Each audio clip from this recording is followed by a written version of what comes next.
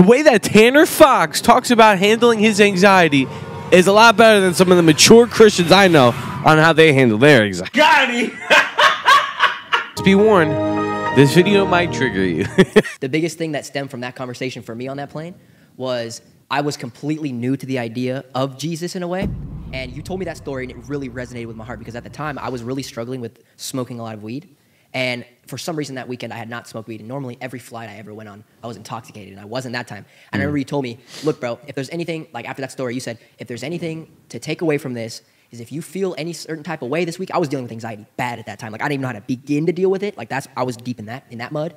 And I remember you said, just say Jesus' name. If you're feeling, and I wanted to say this because like, I took everything with a grain of salt that he said because I was very much like, yeah, all right, I'm going to hear him out because I'm not intoxicated right now. We're stuck on a plane. We're sitting next to each other. I'm going to hear him out. I'm going to give my full attention. And at the end of it, before we got off the plane, I wasn't like supposed to be hanging out with you or anything, which we did hang out a lot that trip. Yeah, that was the beginning of a very beautiful relationship. It really was. And then I remember you said, look, Tanner, just next time you have anxiety, because I was telling you what I was struggling with. I was being real honest with you too. Yeah. And then you said, just say Jesus' name when you feel that way. And I remember I was going out with some not so great people that weekend. That's who I was going to meet up with. Everyone had their little social cliques. And I remember I was in this house with these people, and I started getting an anxiety attack. And this is at the point where I didn't even know how to begin to control it, which following this stuff has really helped me even understand that how to place it elsewhere and not focus so much on my own issues. And I remember I was sitting in this bathroom. I was just sitting on the toilet because I was trying to escape these people.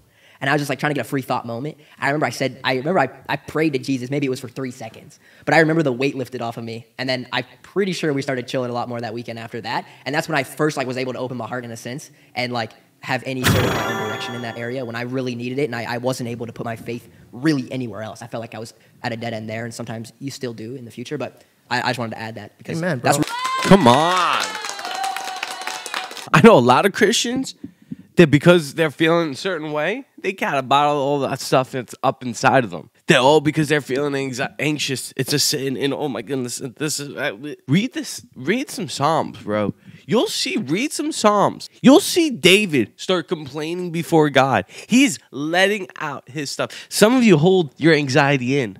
But boy, you gotta let it out. Look at this psalm. So this psalmist is like, Lord, you are the God who saves me. In day I cry to you. May you come before I am overwhelmed with troubles. My life draws near to death. I am counted among those who go down to the pit. I am like the one without strength. I'm set apart from the dead. Look, you have put me in the lowest pit. Oh, he's just being honest with God. Some of you need to be honest with God right now. Some of you are being distracted by going on YouTube right now, thinking that I'm going to distract you. But all you need to do is get off YouTube and just be honest with your Lord and Savior.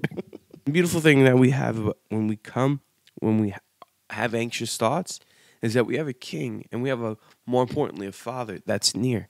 I love when Paul is writing to the church of Philippians. He's like, yo, listen, right here, the Lord's near. So whatever you got going on, you don't have to be anxious about anything.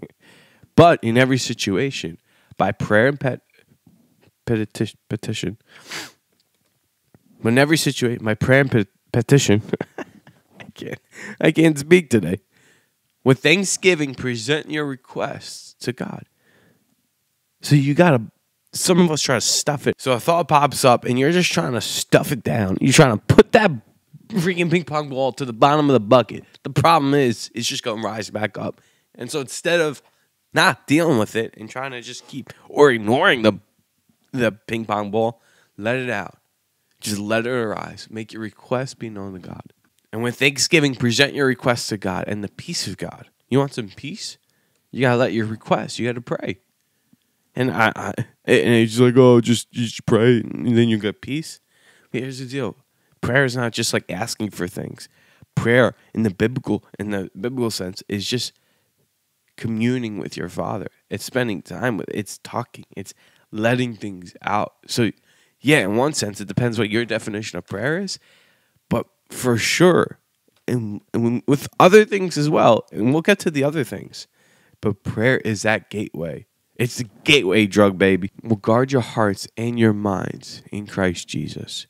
And so what do you got to do, brothers and sisters? Whatever's true, not whatever's false, whatever's noble, whatever's not like dishonoring or not good, whatever's right, not what's wrong, whatever's pure, what's not impure, whatever's lovely, not what's hating, whatever is admirable, if anything is with excellence and praiseworthy, think about such things. And whatever you've learned and received and heard from me, put into practice. And peace is going to take some practice. And what Tanner Fox was doing, he was letting his request, he was letting it out. He was talking to God about it.